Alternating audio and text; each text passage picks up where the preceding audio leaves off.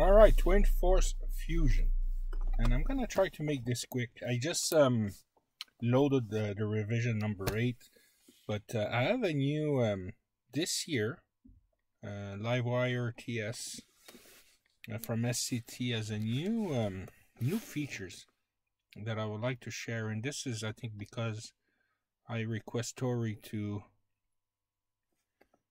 have the speed limiter removed. So let me just press the key on. So it says.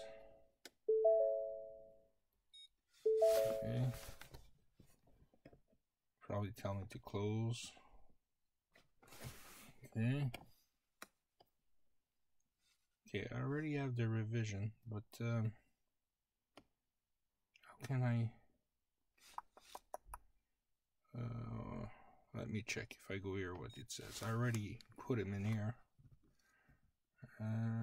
But that's the next sheet I want to show you. Okay, that's blah blah. So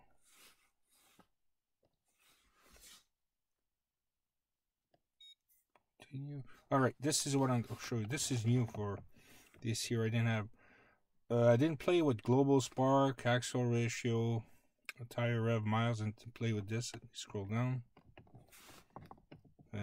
Speed limit. See, now it's off. It used to be. Well, it used to be like 139 miles an hour. As you can see, it's off now. Could put it for now. I'll put at 125. Don't really need. Now the rev limit. You can see here. I actually, let me put it 6.1.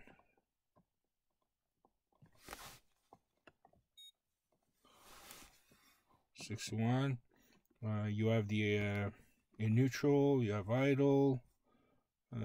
Actually, I'm going to increase the idle. I find it too low, especially in winter when you have the heat on over there. Now, wide open throttle spark, I didn't play with that.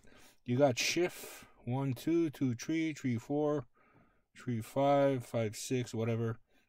All these, I don't know, I never touched percentage wise.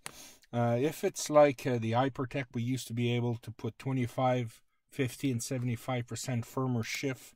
Maybe that's what it means, but I'm not going to play with this.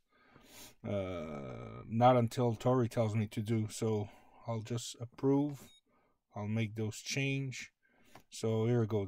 I want revision 8, 125, blah, blah, blah. So yes. So it's going to ask me to probably turn off my key and turn it back on.